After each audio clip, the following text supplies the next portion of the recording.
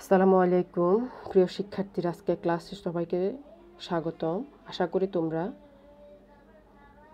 নিশ্চয়ই ভালো আছো এবং স্বাস্থ্যবিধি মেনে যার যার পরিবারের সাথে সময় কাটাচ্ছ। আজকে আমরা অষ্টম শ্রেণীর বিজ্ঞান নিয়ে আলোচনা করব। আজকের অধ্যায়টি খুবই গুরুত্বপূর্ণ একটি অধ্যায় এবং সেটা হচ্ছে পঞ্চম অধ্যায়, যার নাম হচ্ছে সমন্বয় এবং নিঃসরণ। যারা তোমরা সামনে সায়েন্স বা বিজ্ঞান নিয়ে পড়াশোনা করবে তাদের জন্য বিষয়গুলো কিন্তু খুবই গুরুত্বপূর্ণ। অবশ্যই তোমরা খুব মনোযোগ দিয়ে ক্লাসটি পর্যবেক্ষণ করবে এবং খাতা বই সামনে নিয়ে নিশ্চয় বসে গেছো। যাই হোক, আমরা ক্লাস শুরু করছি। আজকের পাঠ শেষে তোমরা এই বিষয়গুলো সম্পর্কে আশা করি ভালো ধারণা করতে পারবে যদি মনোযোগের সাথে ক্লাসটি পর্যবেক্ষণ করো। এখানে একটা ছবি দেখা যাচ্ছে, এখানে আরও একটি ছবি দেখা যাচ্ছে। ছবি দুইটা তোমরা নিশ্চয়ই বুঝতে পারছো। প্রথম যে ছবিটা আমরা দেখতে পাচ্ছি, এটাতে আমরা দেখতে পাচ্ছি যে একটি মানুষের শরীরের ভিতরে অসংখ্য সুতার মতো কিছু বস্তু দেখা যাচ্ছে। আর দ্বিতীয় ছবিটাতে আমরা দেখতে পাচ্ছি এখানে একটা মানুষের মস্তিষ্ক বা মাথার অংশটা দেখা যাচ্ছে। তাহলে শিক্ষার্থীরা বলো তো তোমরা, আজকে আমরা কি পড়তে যাচ্ছি? হ্যাঁ, আজকে আমরা পড়তে যাচ্ছি হচ্ছে স্নায়ুতন্ত্র, নিউরন এবং মস্তিষ্কের একটা অংশ নিয়ে আমরা আজকে আলোচনা করব। তোমরা চাইলে গুরুত্বপূর্ণ অংশগুলো কিন্তু খাতায় তুলে নিতে পারো। তাহলে এখানে আমরা একটা ছবি দেখছি, আগের ছবিটার সাথে অনেকটাই মিল আছে। এখানে আগের ছবিটাতে চিহ্নিত করা ছিল না, এখানে চিহ্নিত করা আছে। এখানে প্রথম যে অংশটা আমরা দেখতে পাচ্ছি সেটাতে আমরা দেখছি মস্তিষ্ক। এরপর লম্বা যে অংশটা, এই যে লম্বা অংশটা দেখতে পাচ্ছি, এটা হচ্ছে তোমার মেরুরজ্জু। আর এই যে অসংখ্য সুতার মতো অংশগুলো দেখা যাচ্ছে, এগুলোকে আমরা বলছি কি? স্নায়ুতন্ত্র। তাহলে দেখো, স্নায়ুতন্ত্র আমরা কাকে বলছি? যে তন্ত্র দেহের বিভিন্ন অঙ্গের মধ্যে সমন্বয় সাধন করে, বিভিন্ন জৈবিক কার্যাবলীগুলোর মধ্যে সংযোগ রক্ষা করে এবং দেহের যে উদ্দীপনা বা স্নায়ুগুলোর যে উদ্দীপনা, সে উদ্দীপনায় উপযুক্ত সাড়া প্রদান করে বা শরীর যা চাচ্ছে তা করতে চায়, তাকে সম্মিলিতভাবে আমরা কি বলছি? তাকে আমরা সম্মিলিতভাবে বলছি স্নায়ুতন্ত্র। স্নায়ুতন্ত্র যখন পড়তে যাব তখনই আমাদেরকে কি পড়তে হবে? স্নায়ুকোষ সম্পর্কে জানতে হবে। স্নায়ুকোষ কি? স্নায়ুকোষকে নিউরন ও বলা হয়ে থাকে। এই নিউরনটা হচ্ছে মানবদেহের সবচেয়ে দীর্ঘতম কোষ এবং স্নায়ুতন্ত্রের গঠন ও কার্যকরী একক, অর্থাৎ স্নায়ুতন্ত্র যার মাধ্যমে কাজ করে থাকে সেটাই হচ্ছে স্নায়ুকোষ বা নিউরন। এখন আমরা নিউরন সম্পর্কে পড়ব। নিউরন হচ্ছে স্নায়ুতন্ত্রের গঠন ও কার্যকরী একক, আমরা আগেই বলেছি, এবং এর প্রধান অংশ হচ্ছে দুইটি। তোমরা যদি চিত্রটি লক্ষ্য করো তাহলে দেখতে পাবে যে একটা অংশের নাম হচ্ছে কোষদেহ, একটা অংশের নাম হচ্ছে প্রলম্বিত অংশ।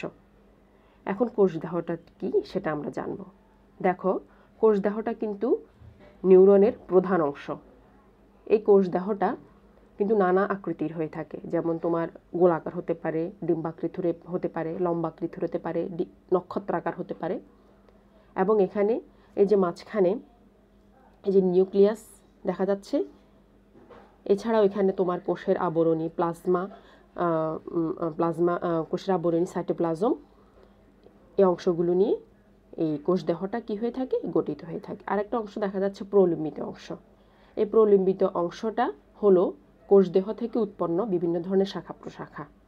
প্রলম্বিত অংশ আবার কিন্তু দুটি অংশ থাকে, সে একটা হচ্ছে অ্যাক্সন, একটা হচ্ছে ডেনড্রন। এখন আমরা অ্যাক্সন ডেনড্রনের ছবি দেখব। এই যে তোমরা আগের ছবিটাই এখানে আরো ভালো করে চিহ্নিত করে দেওয়া আছে। উপরের অংশটা আগের মতো আমরা দেখতে পাচ্ছি কোষদেহ, আর নিচের অংশটাকে আমরা বলতেছি অ্যাক্সন। এখন দেখো অ্যাক্সন কি? অ্যাক্সন হচ্ছে কোষদেহের ঠিক বিপরীত প্রান্তে অবস্থিত এই যে লম্বা একটা সুতার মতো অংশ আমরা দেখতে পাচ্ছি, এটার নামই হচ্ছে কি? অ্যাক্সন। কোষদেহে কিন্তু বা নিউরনে কিন্তু একটা নিউরনে কেবলমাত্র একটি অ্যাক্সনই থাকে। এরপরে দেখো পরের অংশ কি, পরের অংশটা হচ্ছে ড্যান্ড্রন। আমরা আগেই বলেছি কোষদেহ থেকে যে শাখা প্রশাখাগুলো উৎপন্ন হয়েছে সেগুলি হচ্ছে মূলত প্রলম্বিত অংশ, তার একটা অংশ হচ্ছে কি ড্যান্ড্রন। এই ড্যান্ড্রনটা থেকে যে শাখা উৎপন্ন হয় তার নাম দেওয়া হচ্ছে কি ড্যান্ড্রাইট। এখন দেখো এই নিউরনটা কি কাজ করে থাকে। নিউরনটা সাধারণত আমরা বলেছি যে স্নায়ুতন্ত্রের গঠন ও কার্যকরী একক যেহেতু নিউরন, অতএব নিউরনই কিন্তু সকল কাজগুলি করে থাকে। যেমন আমরা যে পড়াটা যে মনে থাকে, অথবা কোনো একটা ঘটনা দেখার পর যে আমরা স্মৃতিতে সেটা ধরে রাখতে পারি দীর্ঘদিন, অথবা ছোটোবেলায় কোনো একটা ঘটনা ঘটেছে আমরা কিন্তু বড় হয়ে সেটা মনে রাখতে পারি, এই কাজটা কিন্তু নিউরন করে। আবার দেখো আমার খিদা লেগেছে অথবা আমার ঘুম আসলে কিন্তু আমাদের আপনিই কিন্তু চোখ বন্ধ হয়ে যায়। এই যে কাজগুলোর নির্দেশ কিন্তু নিউরনই দিয়ে থাকে। তার মানে দেহের বিভিন্ন অঙ্গের যে কাজের সমন্বয় সাধন এবং বিভিন্ন অঙ্গের যে কাজের জন্য যে নির্দেশ, এই কাজগুলো কিন্তু নিউরন বহন করে থাকে বা নিউরন করে থাকে। এখন দেখো একটা ছবি আমরা দেখতে পাচ্ছি, এই ছবিটাতে দেখতে পাচ্ছি যে কয়েকটা নিউরন একটার সাথে একটা লেগে আছে। তোমরা খেয়াল করলেই বুঝতে পারবে যে নিউরনের শেষ প্রান্ত, যেটাকে আমরা অ্যাক্সন প্রান্ত বলতে পারি, সেই অ্যাক্সনের প্রান্তটা ড্যান্ড্রাইটের সাথে কি হচ্ছে সংযুক্ত হচ্ছে। তাহলে এই যে সংযোগস্থল, এই সংযোগস্থলটার কিন্তু একটা নাম আছে, যেটাকে আমরা বলছি কি সিনাপস। একটি স্নায়ুকোষের অ্যাক্সনের শেষ প্রান্তের সাথে ড্যান্ড্রাইটের অন্য একটি নিউরনের ড্যান্ড্রাইটের যে সংযোগস্থল সেটাই কিন্তু সিনাপস। এই সিনাপসটাই কিন্তু মূলত একটা নিউরন থেকে অন্য একটা নিউরনের স্নায়ুতরণটা কিন্তু কি করে থাকে, প্রবাহিত করে থাকে। এবং এভাবেই কিন্তু নিউরনগুলো একটার সাথে একটা যুক্ত হয়ে সম্পূর্ণ স্নায়ুতন্ত্রের মাধ্যমে আমাদের স্নায়বিক কার্যাবলীগুলো অথবা আমাদের দেহের বিভিন্ন তাড়নাগুলি কি করে থাকে, প্রবাহিত করে থাকে। আমরা কিন্তু নিউরনটা পড়ে ফেললাম, আশা করি তোমরা বুঝতে পেরেছ এবং নিজেরা বাসায় যদি প্র্যাকটিস করো তাহলে তোমাদের বিষয়টা আরও অনেক ক্লিয়ার হয়ে যাবে। এখানে আমরা আরেকটা চিত্র দেখতে পাচ্ছি, চিত্রটা দেখলে তোমরা বুঝতে পারছো এটা একটা মস্তিষ্কের চিত্র। তাহলে মস্তিষ্কটা কি, মস্তিষ্কটা হচ্ছে, আমরা সবাই জানি মস্তিষ্কটার উপরে বা মাথার উপরে ব্রেনের উপরে কি থাকে, খুলি থাকে। খুলিটা হচ্ছে করোটি। এটি হচ্ছে কেন্দ্রীয় স্নায়ুতন্ত্রের একটা অংশ, কারণ স্নায়ুতন্ত্র আবার কিন্তু তিন ধরনের, একটা কেন্দ্রীয় স্নায়ুতন্ত্র, একটা প্রান্তীয় স্নায়ুতন্ত্র, আরেকটা হচ্ছে স্বয়ংক্রিয় স্নায়ুতন্ত্র। আমরা এখানে কেন্দ্রীয় স্নায়ুতন্ত্রের মস্তিষ্কের গুরুমণ্ডলটা নিয়ে যদি আজকে পড়বো, তবে মস্তিষ্ক নিয়ে আমরা একটু কথা বলছি। মস্তিষ্কটা হচ্ছে কেন্দ্রীয় স্নায়ুতন্ত্রের অংশ, যেটা করোটির মধ্যে কি থাকে, সুরক্ষিত থাকে। মানে বাহিরের আলো বাতাস বা বাহিরের যে কোনো আক্রমণ থেকে করোটিটা কিন্তু মস্তিষ্ককে কি দিয়ে থাকে, সুরক্ষা দিয়ে থাকে। এবং মস্তিষ্কের নিচে যে একটা পর্দা, করোটির নিচে যে একটা পর্দা রয়েছে, সেই পর্দাটার নাম আমরা কি বলছি, মেনিনজাস পর্দা। তাহলে আমরা কি বলতে পারি, মস্তিষ্কটা হলো কেন্দ্রীয় স্নায়ুতন্ত্রের অংশ যা মেনিনজাস নামক পর্দা দ্বারা আবৃত এবং করোটির মধ্যে সুরক্ষিত থাকে। মস্তিষ্কের কিন্তু তিনটি প্রধান অংশ থাকে, একটা হচ্ছে গুরু মস্তিষ্ক, একটা হচ্ছে মধ্য মস্তিষ্ক এবং নিচের যে তিনটা অংশ দেখছো সেরিবেলাম ফন্স এবং সেরিবেলাম ফন্স। এই অংশগুলো নিয়ে কিন্তু পশ্চাৎ মস্তিষ্কটা কিন্তু গঠিত হয়ে থাকে। আমরা কিন্তু আজকে গুরু মস্তিষ্কটা নিয়ে আলোচনা করব কেবলমাত্র।